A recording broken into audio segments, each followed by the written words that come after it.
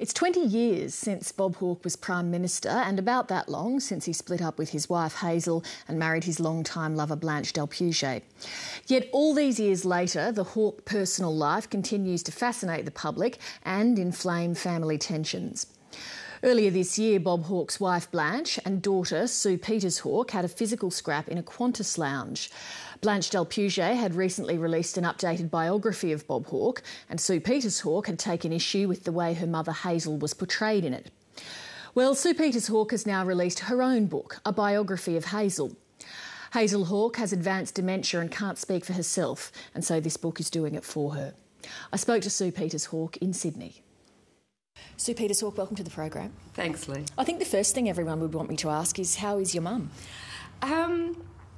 I saw her a few days ago and it was a really lovely visit. My answer to that question always tends to depend a little bit on the last visit, and the last visit was lovely. When she converses now, the language part of her brain is a bit damaged, so a lot of the time it doesn't make sense, and then sometimes there's a very clear sentence, but she's very connective. She's talking to you, and so you talk back with her, so there's that feeling of being engaged. And does she ever know who you are?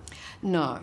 Although, when she was sick recently, she did seem to know who I was, and she kept calling my daughter Sophie. She kept calling Sophie Sue. So there was some sense of connection then because we were around her more intensively for a few days. So, yeah, her dementia's really very advanced. She still walks. She still enjoys walking outside and enjoys the garden and the sun. She used to love playing the piano. Does she do that anymore? Sadly, that seems to have disappeared now, fairly recently. Have you reconciled yourself to that being the way that your mum's life is ending, or does it still strike you how unfair it is? It certainly struck me reading the book. It just seems so unfair. Yeah. Look, a lot of people say unfair. It's just never been my take, or mum's. I mean, it sort of presumes that it would be fair if it happened to somebody else or something, or that the universe is fair, and that's just a human invention, the idea of fair. And in human activity, we can strive to be fair, but I don't think the allocation of disease is fair. You write in the book that Hazel was affected by the tendency of men of her era not to see women. What do you mean by that? It's a pity feminism's become a dirty word, because I think there's a lot about it. Really, all it's about is the idea that men and women should have equal opportunities and chances and esteem and respect in life. And that wasn't the case in the world in which Mum grew up. And so I think I say something like the very sort of aspirations and ambitions and qualities that men's sense of themselves was predicated upon relied on those not being there in women, not competing with the desire or the aims of the man.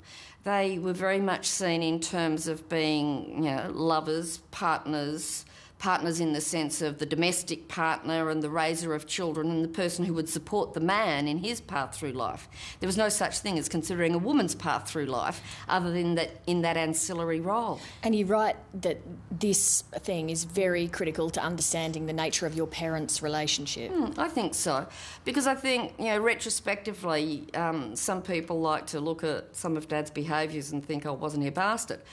But as I say in the book, most of the stuff he did was absolutely typical of many men of his time, and so it would be absurd to condemn him individually for a lot of those things. There might be particular personal things you could get a bit snooty about, but it's missing the point, It's to look at it in the context of he was playing out his script and she was playing out her script, and there was nothing remarkable about either of them in that sense. A lot of the media commentary in the lead up to this book has pegged it as being payback for the book that Blanche Del Puget wrote about your dad. Is it? No. That's absolutely wrong. It was speculation that somebody started. They were off mark, and it's not the case. I honestly don't want to even really go on about that, because I think, it's really just Blanche in good faith has written certain things. I don't think there's ever been anything other than good faith to it, but the fact is she never really knew Mum well. So she had a perspective that wasn't one that accorded with the Mum I knew or that other people knew. There was reporting that you had an altercation with Blanche at a Qantas club and that police were called. Can you explain to us exactly what happened in that incident? Oh, look, I went to say hello. She had the snits with me. She gave me a good one too. I walked away. On the face, or what was the... Yeah, just open hands sort of thing. I've since found out that she sought to apologise to me later that day, but things had sort of gone haywire. But were the police called? I was very, very shaken, and yes, and I was advised just to make a record of the incident, never with any intent of pursuing it as a legal matter or anything.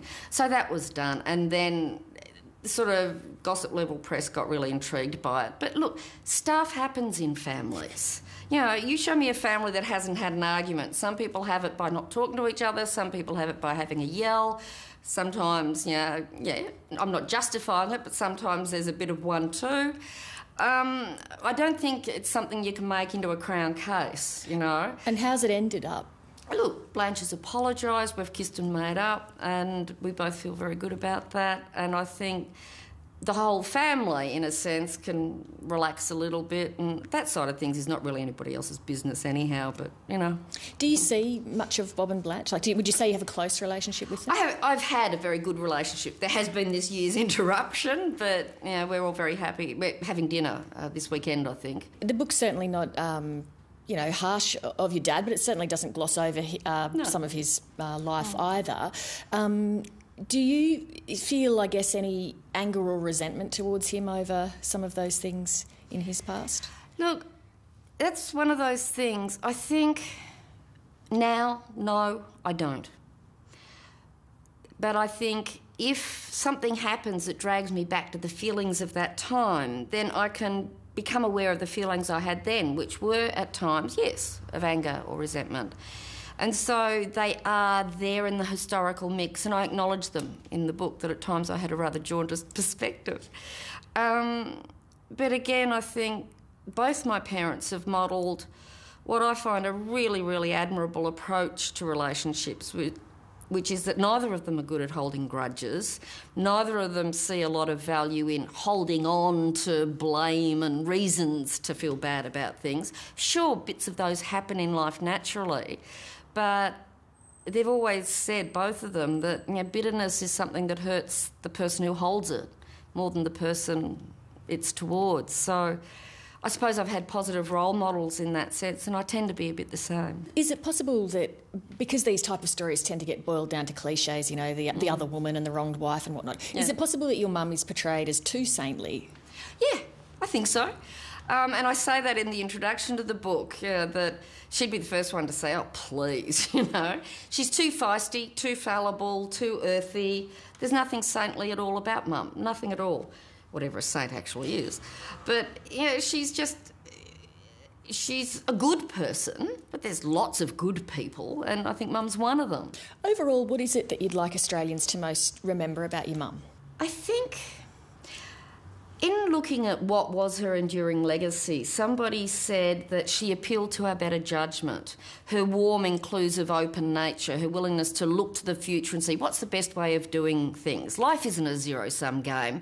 What's the win-win approach to how to live with this, how to live well as a community, how to treat each other how to treat each other well. That sort of positive, optimistic, inclusive quality, and a positive optimism about being able to do things that mean that you get those outcomes.